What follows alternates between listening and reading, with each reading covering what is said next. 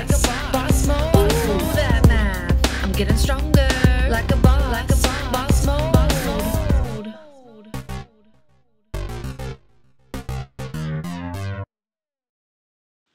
Hello everybody, welcome to Getting Ready for 4th Grade Math Like a Boss.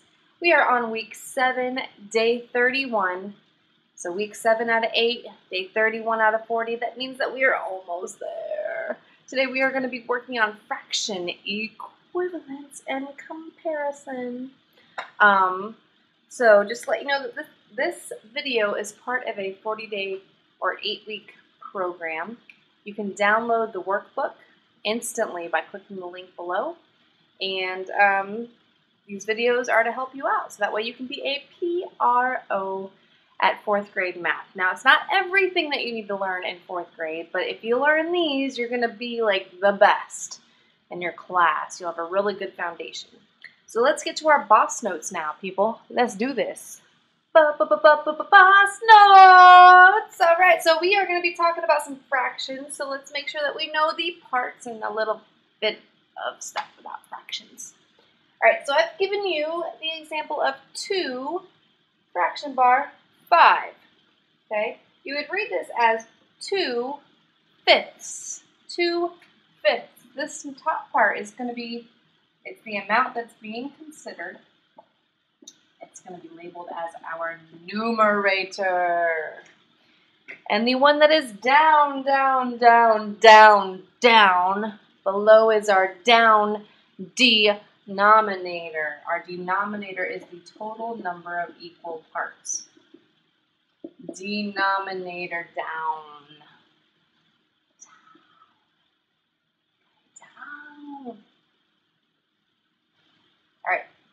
So, and below I have a little rectangle, and we are going to label the parts of this. We're actually going to model this fraction, 2 fifths. So let's start with my denominator, which is the total number of equal parts. So I need to divide this rectangle into my denominator, my total number of equal parts, which is 5. So I'm going to make 5 equal slices, 5 equal parts, okay? And the part that I am considering, the amount that I'm considering is 2. So that's how many I'm going to shade in. 2 fifths, and that is how you would model it. Okay? Let's get to where we are comparing these fractions and determining whether they are equal or not. Let's do it. Okay, so it's time to learn it. Number 1, we are comparing 1/4 and 2/3 using less than, greater than, or equal to. And we're going to model these with a drawing. I just dropped my marker. Hold up. I'm back. Okay. So to do this, I'm going to draw one rectangle. One rectangle. And I'm going to divide this in half because I'm going to compare my 1/4 on top and my 2/3 on the bottom. Okay, so start with my denominator is 4. It's also even, which means I can start by going right down the middle. And if it's divided into 4 parts, I can do 2 on this side and 2 on this side. What am I considering in my numerator? 4. So I'm going to shade in 1 out of those 4 parts. That's how you model 1/4. Now, my denominator for my second fraction is 3. 3 is an odd number, so I can't cut it right in half.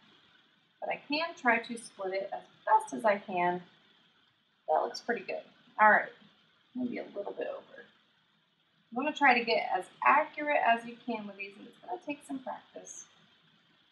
There, that's a little bit better.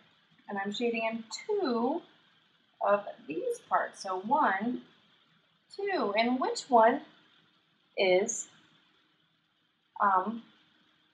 greater? The 2/3. So because of that, we're going to get our little alligator mouth chomping at 2/3 because we always want to eat the greater one. So 1/4 is less than 2/3, and we can see that in our model. Let's do number 2. So now for number 2, people, I am comparing 2/3 and 4/6. I'm going to model it with a drawing. Draw a rectangle. That is not very straight at the bottom. We want to make this as good as we can get it without being too paranoid about it. Okay, so I split it in half because I have two fractions. I'm going to do 2/3 up top, squiggle, squiggle, and 4/6 down below. So 2/3. My denominator is 3, which is odd, which means that I cannot break it in half. I just got to try to draw it the best I can. Boom and boom. That's pretty good. My numerator is 2, so I'm shading in 2. 1, 2. Now for 4/6, my denominator is 6. So I can cut it right down the middle because that is an even number. I'm going to do 3 on this side. 1, 2, 3. 1, 2, 3. And I'm shading in 4. 1, 2, 3, 4. And if you notice, it looks like these are pretty close to being equal. If you think they're pretty close, let me give you a little math trick you can do over to the side. Take your two fractions. Okay, start from your denominator of your first. Shoot an arrow up, choo, and multiply. 3 times 4 is 12. Now over here, 6. Get your arrow ready, shoot it. Choo, up to 2. 6 times 2 is 12. If your two products are equal, that means that those two are indeed equal. That works. All right, let's try number 3 in the practice it section. Actually, you can try number 3 first and then come back and meet me. All right, number 3, we've got 7/8 and 5/6 that we are comparing. Make your rectangle. Divide it in half. We're going to do 7/8 on top. Squiggle, squiggle. 5/6 on the bottom. All right. So, start with my denominator of my first fraction. That is 8. So 8 is even. I can split it in half. And I can do 4 on this side and 4 on this side. Bam. And shade in 7. 1, 2, 3, 4, 5, 6, 7. All right, and then the next one is 5/6. 6 is my denominator. I'll split it in half because it's even. I'll do 3 on this side. 3 on this side, and shade in 5. 1, 2, 3, 4, 5. And look how close that is. That's pretty close. So let me do my trick over here. 5/6. Take an arrow from the bottom, shoot it. 8 times 5 is 40. Take an arrow from the bottom, shoot it. 6 times 7 is 42. And the side with 7/8 is 42. That's the greater product. So 7/8 is actually the greater one, which is what our model proved here too. Moving right along. For the practice that you should have tried this one on your own and now you're just checking in. So I'm comparing 1/2 and 2/4. I need to model these. What do I need to draw? A rectangle. Rectangle. Okay. What do I do with this rectangle? Split it in half. Why do I do that? Because I'm going to compare one fraction on top and one fraction on the bottom. First fraction is 1/2. The second fraction down here that I'm comparing is 2/4. Okay, what's my denominator for 1/2? My denominator is 2, so that's how many parts I divided into. Let's split it in half, because it's even. How many do I shade in? Well, my numerator is 1, so I shade in 1. Okay. Down here, 2/4. What's my denominator? 4. Is that even or odd? Even, which means I can split it in half and do 2 on this side and 2 on this side. And how many equal parts do I shade in, or do I consider? That's my numerator, that would be 2. And boy, oh boy, do those look even. They sure do look even, so let's put them to my even test. 1/2, 2/4. 2 times 2 is 4. 4 times 1 is 4. They are equal, which means that these two fractions are equal. That is how you do it. So you modeled this 2 ways. One with cross multiplication, originally with the model problem. And some of you might be saying, well, why can't I just do cross multiplication? That's so much easier than drawing it out. Yes, but I want you to have an understanding of what these fractions look like. The more that you draw them, the better you will be when it comes to fractions. So don't just stick to this part. I want you drawing them out too. One more. Number 5. Last one, number 5. 1/3 compared to 3/10. What do I draw? I draw a rectangle. To compare them, it'll be so much fun. A little wavy down here, let me fix that. Alright. 1/2.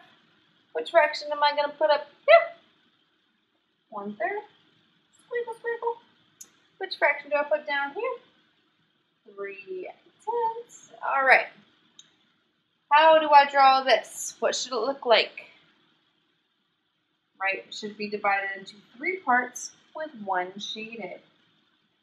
3 parts with 1 shaded. How about here? 3/10. It should be divided into 10 parts with 3 shaded. 10 is even, so I'm going to do split down the middle. Do 5 on this side, 5 on this side. 1, 2, 3, 4, 5. 1, 2, 3, 4, 5. And I'm going to shade in 3. Okay, now it looks like 1/3 is slightly bigger. Let's put it to my cross multiplication test. 9, 10. 1/3 is greater because it has 10 when I multiply it. Ooh. So that's how you do this one. I want you to try days 32, 33, 34, 35, and by the end of day 35, you should be a boss at comparing fractions and finding if they are equivalent or not. B message right now. Bam. Today's B message is to be grateful like a boss. Being grateful means that you are thankful for what you have. And it's not happy people who are thankful, it's thankful people who are happy. So remember, be grateful for what you have, work hard for what you don't have, stop complaining, and start working towards your goals. After all, gratitude is the best attitude. Bye, everybody.